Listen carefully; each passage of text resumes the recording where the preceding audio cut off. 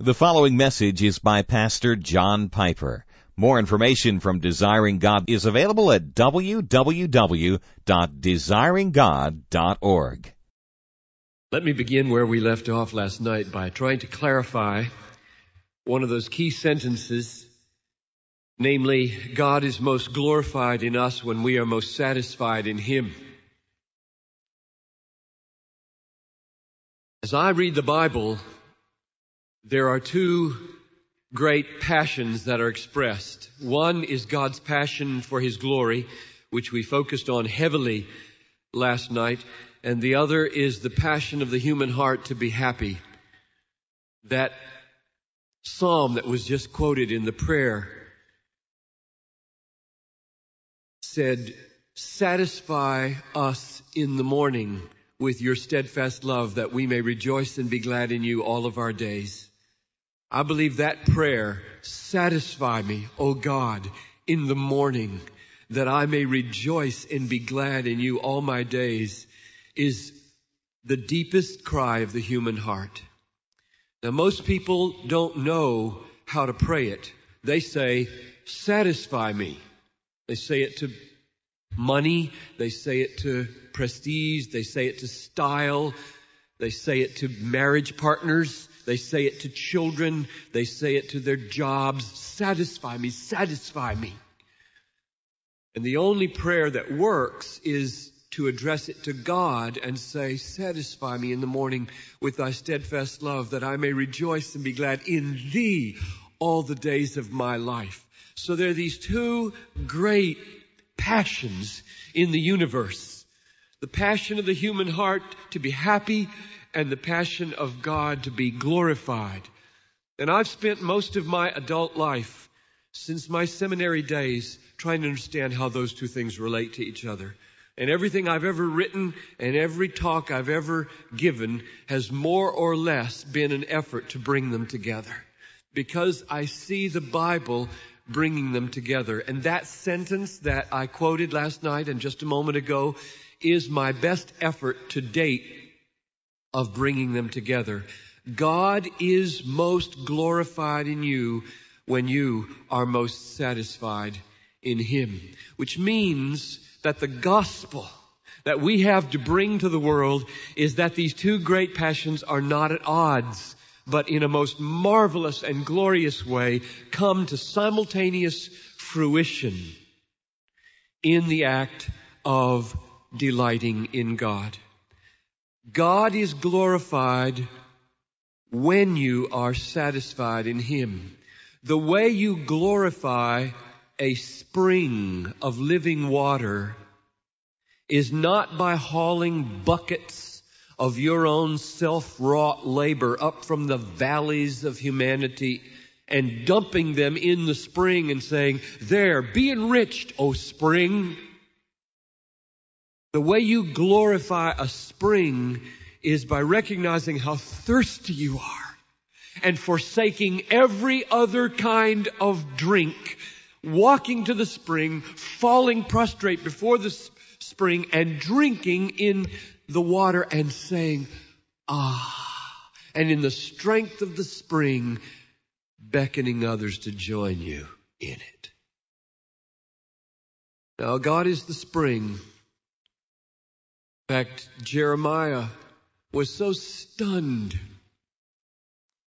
He said, "Be appalled, O heavens, be shocked. My people have committed two great evils. They have forsaken me, the fountain of living waters, and hewed out for themselves cisterns, broken cisterns that can hold no water." The great sin of the world is the failure to pursue happiness with enough intelligence and enough passion to forsake the broken cisterns of the fleeting pleasures of the world and move in on God's fountain and drink from Him until we are satisfied. So last night's talk, I know that when I've delivered that emphasis in many contexts around the country, namely that God loves God. God is passionate for God. The glory of God is central to God, does not always sound loving of God. Because love, we've learned, does not seek its own. Love lays down its life for others. So when you make God out to be so self-centered, how can He be a God of love? What I'm trying to clarify now is God being the absolutely unique, infinitely valuable person in the universe has no choice but to make much of Himself if He would be loving. Because the most loving thing that God can do is to give Himself to me for my enjoyment. And that is very egocentric of God, to think that He is so great that He alone could satisfy my soul. That's simply the way God has to be, because He is the only source of my infinite satisfaction. God is the one being in the universe for whom self-exaltation is the highest virtue and the most loving act He can perform. For if He were to make much of me as the source of my joy, He would hate me. But in making much of Himself as the source of my joy, He rescues me from all the other vain desires that I have. So God is unique. You see, does this make sense? God is unique. He must exalt Himself. He must make much of Himself if I am to have that which alone can satisfy the deepest needs of my life, namely God and the glory of God. Now, you've got to grasp that, at least in part, in order to make sense of what I'm going to say about prayer this morning. I'm going to talk about the supremacy of God in prayer, and it's going to sound just like last night. Because prayer is the heart of worship, and it's the heart of that point where God is most glorified when I'm most satisfied. Prayer is that point where I express my emptiness and my need and my craving and my longing, and that point where God says, I'm enough. I'm enough. Ask, seek, knock, come, drink. I mean, prayer is the point where it all comes together, where the human and the divine meet, with God being infinitely resourceful and me being perfectly bankrupt. They meet at a point of joy for me and glory for Him. That's the summary of the message this morning. I could quit right now, and you've got it. If you just understood what I said, I could quit and go home. But I'm being asked to speak 30 minutes instead of 5, so I'll keep going. And I'll put some biblical foundations under this. Now, here's the way I want to do it. I am very zealous to find a way to serve God that honors God. A way to respond to infinite blessing in a way that honors grace. Those are my goals this morning, and I happen to think prayer is the way to serve God in a way that honors God and to be blessed by God in a way that honors grace. So let me try to explain those two concerns and then unpack them. I believe the evangelical church, and it's not new, it's characteristically human to make this kind of error, is beset by a service mentality that works for God in a way that belittles Him. Here's the warning, Acts 17:25. God is not served by human hands as though He needed anything, for He Himself gives to all men life and breath and everything. Now hear that. God is not served by human hands or mouths or arms or legs or brains.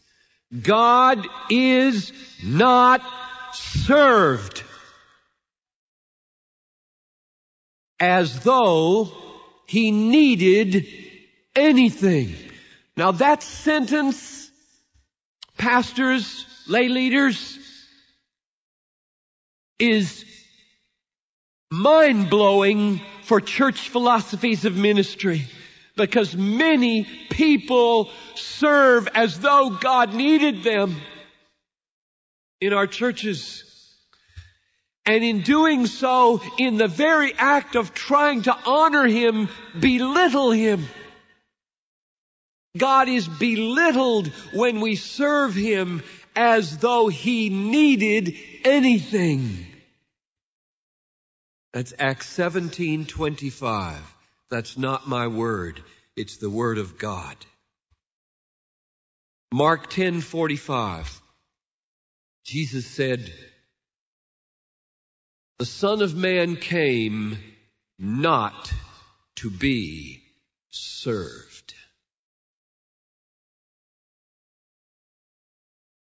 Do you serve Jesus? You're disobeying Him if you serve Jesus. Well, at least you have to come to terms with Acts 17:25 and Mark 10:45. The Son of Man came not to be served. We gloss over these texts so fast on our way to service that we scarcely give them a thought, that we might blaspheme in our preaching or in our Sunday school teaching or our nursery work or our custodial work. There's a warning for us. And I know all the texts that are coming to your minds right now on the other side of the coin. But let us hear this side and figure out how we will come to terms with such things. It's a warning. How to serve God in a way that honors God.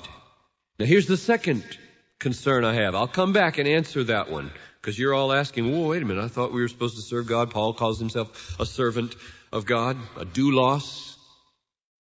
I'll come back. Here's the second warning. I said I wanted to so receive blessing as to honor grace. I believe another characteristic of the contemporary evangelical church is what I have called in the most recent book that's, I think in the bookstore maybe, I don't know, I haven't been there, called Future Grace. I've called it the debtor's ethic. Here's another name you can call it. If you're over 40, you'll know what this means maybe. The Tonto ethic. Now, raise your hand if you've ever seen The Lone Ranger and Tonto. All right, there's a few out there. But, you know, there was only one episode. This is from 42 years ago now. There's only one episode that showed why Tonto was always getting the Lone Ranger out of scrapes. And it's because the Lone Ranger saved Tonto's life when he was a young Indian. And in the culture of the Indians that Tonto was a part of, when somebody saves your life, you bind yourself to them by a pact to always serve them the rest of your life. Which means that because the Lone Ranger saved Tonto, Tonto now is going to spend the rest of his life saving the Lone Ranger. That's a blasphemous way to relate to God. That's the Tonto ethic. He's done so much for me, now I must. And then how you finish that sentence determines whether you are going to honor God in the way you receive blessing and honor grace, or whether you're going to turn grace into works. Romans 11:33. Oh, the depth of the riches and the knowledge of God. How unsearchable are his judgments, how inscrutable are his ways. Who has ever given a gift to God that he should be repaid? Or who has ever been his counselor so as to teach him anything? For from him and through him and to him are all things. To him be glory forever and ever. If you want to glorify God, to honor grace, you must recognize that you stay a receiver always. He stays the benefactor, you stay the beneficiary. If you try to reverse those roles, you dishonor him. If you say, oh, he's given so much to me, now I must give so as to enrich or meet his needs. Usually we don't articulate it, because as soon as we do, it sounds awful. But we live it. Now there are 2 or 3 reasons why the debtor's ethic is bad. That is, God has given so much to me, I'm now in his debt, I will pay back the debt the rest of my life. That's bad, number 1, because it's impossible. Every time you undertake to do an act that is meant to pay God back for grace, you just go deeper into debt. You don't pay back any debt because everything you have is a work of grace. 1 Corinthians 4:7, what do you have that you did not receive? And if you received it, why do you boast as though it were not a gift? So if you do anything for God, it's God enabling you to do it, and therefore you go deeper into debt. You may as well get used to it. You're going to be a debtor for all eternity, and there is no paying back. None. The second reason that you shouldn't buy into the debtor's ethic is that if it were possible, it would destroy grace and turn it into a business transaction. Like somebody who invites you over for dinner. I mean, do you want this to happen? You invite somebody over for dinner because you love them, you delight to be with them, you don't expect them to pay you. And as they're leaving, you hear the husband whisper to the wife, well, I guess we'll have to have them over next week. And they destroy grace. And that's the way many people relate to God. Well, he did this for me. I guess I'll have to serve a term of Sunday school teaching or have to be a missionary and God's grace is destroyed. Here's the third reason why the debtor's ethic is so bad.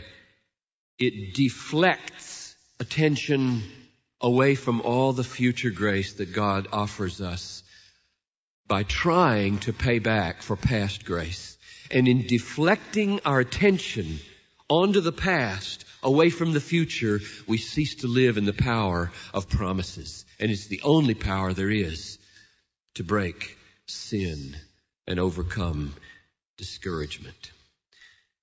2 warnings. Do not serve God as though he needed anything, and do not receive blessing as though you can pay back grace. Now, my contention this morning is prayer, when properly understood, guards us from these 2 awful mistakes. Prayer is the point at which a bankrupt, empty, helpless human says, this is a quote from the Psalms, what shall I render to the Lord for all of his bounty to me? Here's the answer. I will lift up the cup of salvation and call on the name of the Lord. Is that a payback or what? Isn't that amazing? What shall I render to the Lord for all of his bounty to me? Answer, I will hold up a cup of salvation for more, and call upon the Lord to fill it again. And that's what the Lord wants from you this morning. That's the payback for grace. More grace. More grace. Yes, I'm 51, Lord, and you have sustained me moment by moment for 51 years by solid grace alone. What shall I render to you? I will lift up the cup in hopes that you will give me grace to finish this message. I will lift up the cup to hope that you'll bless my wife while I'm away and enrich her life. I'll hold up the cup to say, keep me faithful and strong, and don't let me turn on the television and watch anything ugly on the television in my hotel room. I will lift up the cup of salvation and ask for physical strength to be the pastor you've called me to be. That's my return to you for 51 years of grace. Make your day, God. Be God in my life some more. Does that make sense? Prayer is an empty cup of salvation lifted to the Lord like a little child. Do it again, Daddy. Do it again. Do it again. Do it again. Do it again. Where do I get that? Well, I've given you one. Here's the other one. Psalm 50, verses 12 to 15. This is such an important psalm. This is Robinson Crusoe's text in that novel. Spurgeon preached a sermon on it called Robinson Crusoe's Text. Psalm 50:12. If I were hungry, God says, I would not tell you. You hear I am not served as though I need anything. If I were hungry, I would not tell you, for the world and all that is in it is mine. Do I eat the flesh of bulls or drink the blood of goats? Offer a sacrifice of thanksgiving and pay your vows to the Most High. Call upon me in the day of trouble, and I will deliver you, and you will glorify me. Now mark those three phrases. That's verse 15. Call upon me in the day of trouble.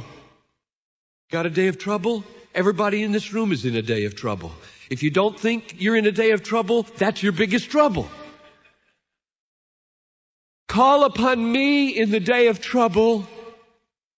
I will deliver you. I will flex my arm. I will use my wisdom. I will display my grace. I will move in ways you can't imagine. Why would I do that? And you will glorify me. That's the dynamic of prayer. That's the supremacy of God in prayer. Prayer is, I call on God. He works for me. I render glory back to Him. The giver gets the glory. That's why there's these awful warnings in the Bible. Beware how you give to God. The giver gets the glory. God is not served by human hands as though He needed anything, because if you served Him as though He needed anything, you'd be the giver and you'd get the glory.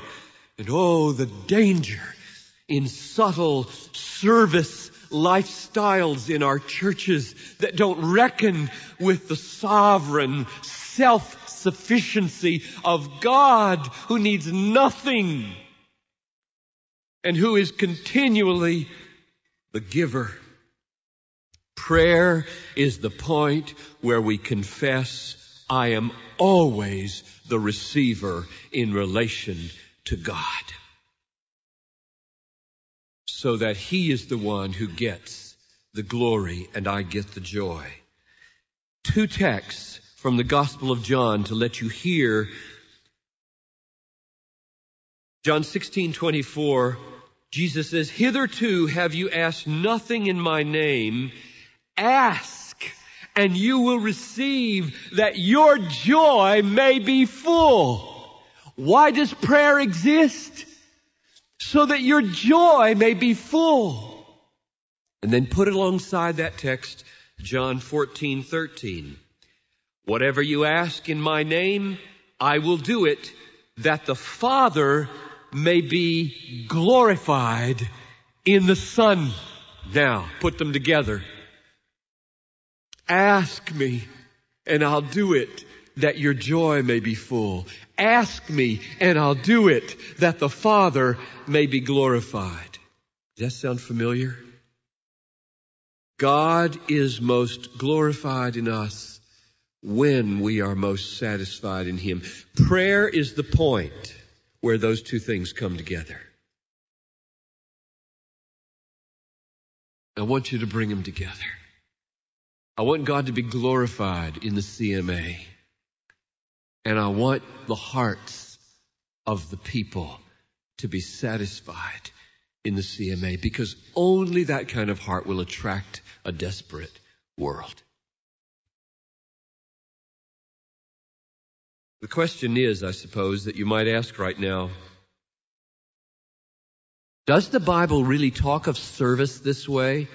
I mean, you've warned us not to serve God, and you've told us to pursue our satisfaction in God, and in their doing, God would be glorified, and prayer is the point where that happens. Does the Bible really talk this way about serving God?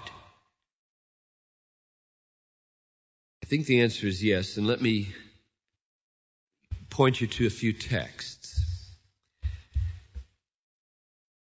In Isaiah 46, there's a description of God in distinction from the foreign gods of the Babylonians. Now, this is text that's very relevant for missions, by the way, because I'm going to argue, and am arguing, that this self-sufficiency of God that makes Him continually a giver who will not be served but always wants to be the servant of His people is unique among the religions of the world. I get that from Isaiah 64:4, where it says, "From of old, no one has heard or perceived by the ear, no eye has seen a God besides thee." Now, if you stop right there and say, well, there's lots of gods. There's gods many and lords many. Demons everywhere. Gods competing for people's worship. Spirits that people are worshiping all over the world in animistic cultures. Principalities and powers to which people yield up their allegiance. But we shouldn't finish the sentence there.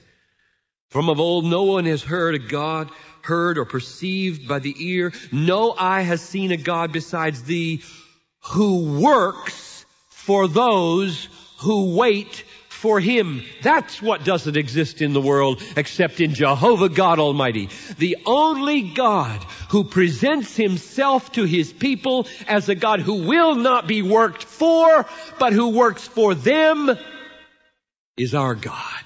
And there's the message for the nations. Do you know the God who will not be served by human hands? Or do you only know a God who demands that you serve Him or He will strike you dead? Offer that chicken or you're done for. Do you know the God who undertakes to work for those who wait for Him? Now, this text in Isaiah 46 contrasts Jehovah with the gods Bel and Nebo. Bel bows down, Nebo stoops. Their idols are on beasts and cattle. These things you carry are loaded as burdens on weary beasts.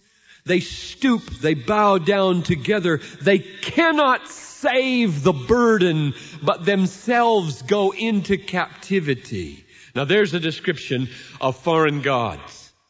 They must be carried on carts. They must be served by human hands. They cannot carry. Now here's the contrast, verse 3. Hearken to me, O house of Jacob, all the remnant of the house of Israel, who have been born by me, carried by me. From your birth, carried from the womb, even to your old age, I am He, and to gray hairs I will carry. I have made and I will bear. I will carry and will save. God is the carrier. God is the bearer. God is the Savior. And how then shall we serve? Well, let me close perhaps by just drawing your attention to one or two texts just briefly. 1 Peter 4:11 says, let him who serves, all right, yes, I admit that was an overstatement at the beginning. I confess. Let him who serves, here it is, let him who serves serve in the strength that God supplies, that in everything God may get the glory. That's 1 Peter 4:11. So we must find a way to serve God such that He is always the giver. Serve by receiving, serve by receiving, serve by receiving. So that in all of our serving, God is getting the glory as the giver. You got to find that. If that's a paradox to you, if that sounds strange to you, it may be you're on the front end of your Christianity this morning. Or one other. Matthew 6:24. No one can serve two masters, for either he will hate the one and love the other, or he will be devoted to the one and despise the other. You cannot serve God and money. Now, how do you serve money? You don't serve money by working to benefit money. You don't bless money. You don't add to money. You serve money by calculating all of your thinking and all of your investing and all of your behavior so as to put yourself in the position so as to benefit from all that money can give. That's why you serve money.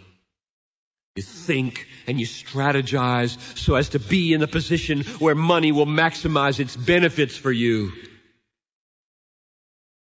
And God says you cannot serve me and money that way. So how then shall we serve God? Exactly that way. You serve God by using all of your mind and all of your maneuvering and all of your heart so as to be in the place to maximize your enjoyment of God. Where is God blessing? Where is God moving?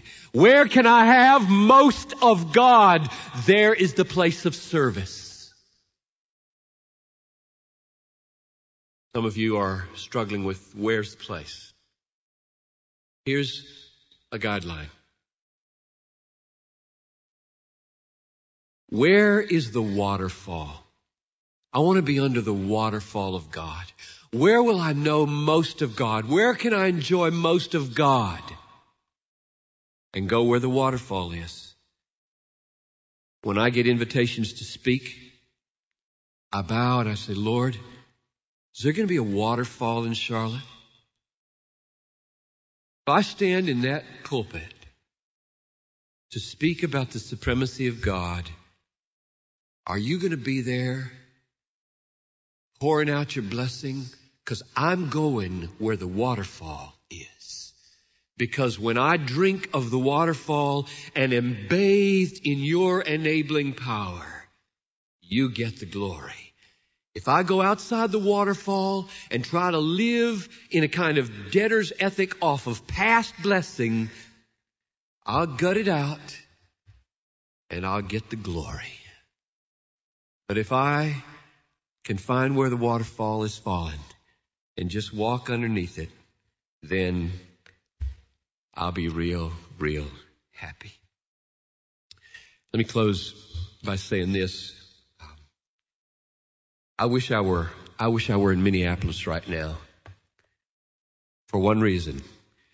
My 14-year-old boy is getting on the plane in 10 minutes to go to Uganda. And I love him for it. I just love him for it. But I took him yesterday and I said, I got to go preach. And I just want you to know, son, that we've got a family verse. And God is sufficient for this. And you'll be saying the family verse, and I'm going to say the family verse. And the family verse is, fear not, for I'm with you. Be not dismayed, for I am your God. I'll help you. I'll strengthen you. I'll hold you up with my victorious right hand. So you go, son, in the strength of that verse. And every day you trust this God, and every day you pray as a helpless, empty beneficiary of this promise. And when you do, when you pray and when you trust as a helpless little kid, God will work for you. And He will get the glory and you'll get the joy. So Lord, that's the way we want to pray. That's the way we want to serve. That's the way we want to receive blessing. Would you do that here? For every pastor who's starving for you, for every lay person who's hungry for you, for those who've been trying to serve you and work themselves to a frazzle, would you lead them high up into the mountain, lay them prostrate on the green grass of your pasture, put their face in fresh streams of living water, and at this council meeting, satisfy them with your steadfast love and your all-sufficiency, so that when they go home, there is power, not their own, but yours, so that you get the glory and they get the joy.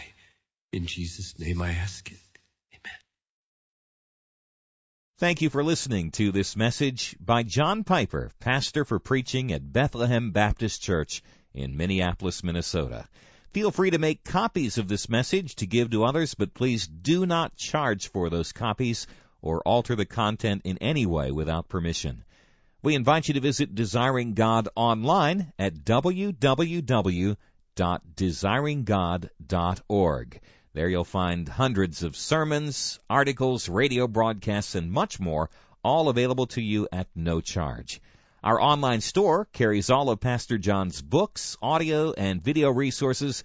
You can also stay up to date on what's new at Desiring God. Again, our website is www.desiringgod.org. Or call us toll-free at 1-888-346-4700. Our mailing address is Desiring God, 2601 East Franklin Avenue, Minneapolis, Minnesota, 55406. Desiring God exists to help you make God your treasure, because God is most glorified in us when we are most satisfied in Him.